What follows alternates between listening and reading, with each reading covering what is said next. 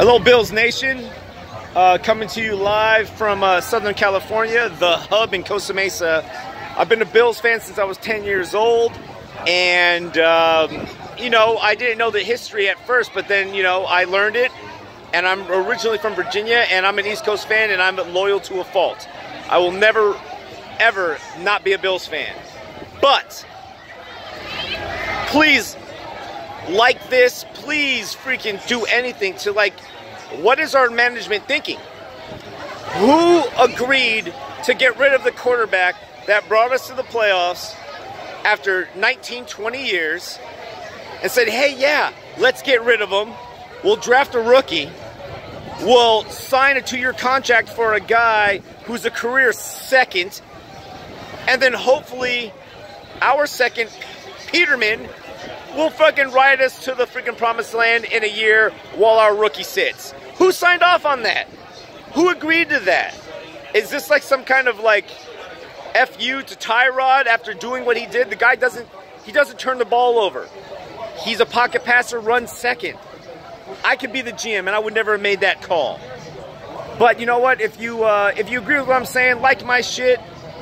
This is a Bills fan for life from Southern California, United States Marine Corps, Iraq vet, and it's sad. It's sad. It's like, what do you expect the Bills fans to do when you're making calls like this?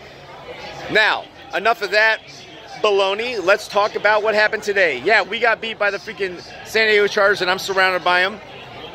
But there were some promising things. We got a first down in the first fucking quarter.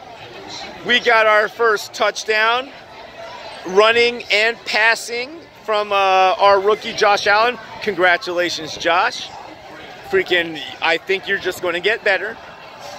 And you know, the way this season turns out, we don't know. It's going to be a long fucking season. But we have to stand up for what's going on with that freaking front office, man. This is garbage. Bills fans deserve better. We deserve to make the playoffs not only once in 20 years, but follow it up and follow it up. Imagine how Josh Allen would be if he was sitting behind Tyrod Taylor, who was sitting behind Joe Flacco, and put in his time and did his work and got us there. McDermott didn't get us there.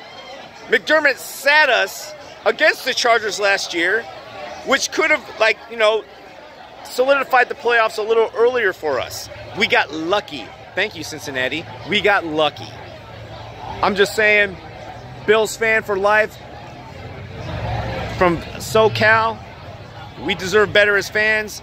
Josh Allen, you're doing great. You did a really good first game.